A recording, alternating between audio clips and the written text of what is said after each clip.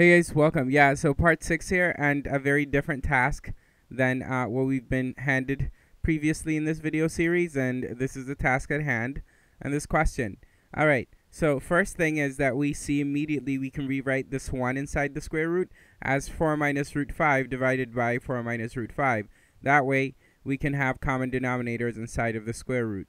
And so that's to say, let's write in place of the given this here. Now, since we have common denominators, namely 4 minus root 5, we could just simplify the numerator and write one fraction inside the square root. To do that, we have 4 and then minus root 5 and then plus 2 root 5 in the numerator. That simplifies to 4 plus just root 5, right? And the denominator obviously is 4 minus root 5, and this is all inside the square root. So this is what I just said, right? Okay, cool. Now, when we have something like 4 minus root 5, we like multiplying by the conjugate to get rid of square roots in the denominator, right? And the conjugate of 4 minus root 5 is 4 plus root 5.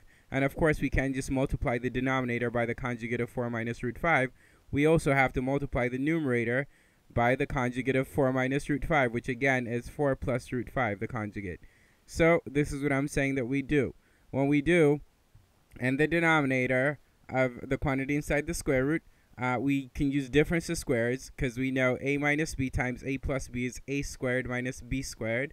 So that's going to be 4 squared, which is 16, minus root 5 squared, which is 5. So 16 minus 5 is going to be the denominator.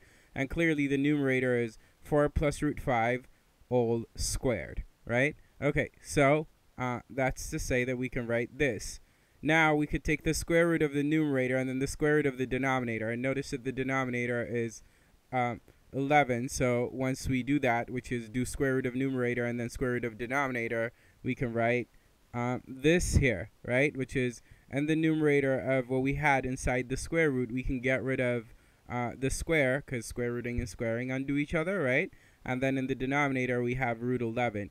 Now we can't have a square root in the denominator, so we rationalize. That's what it's called, by multiplying this very last fraction we have by root 11 numerator and denominator. When we do that, it's a little bit of work, but in the numerator, we have to distribute the root 11. So we get 4 root 11 and then plus root 5 times root 11.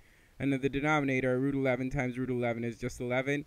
So we see that the only thing else we could do is in the numerator, we could use square root rules and combine root 5 times root 11 into root 55, and that's that. And I'm done here, and yeah, take care, keep watching. A couple of very interesting problems to follow this one. All right, bye.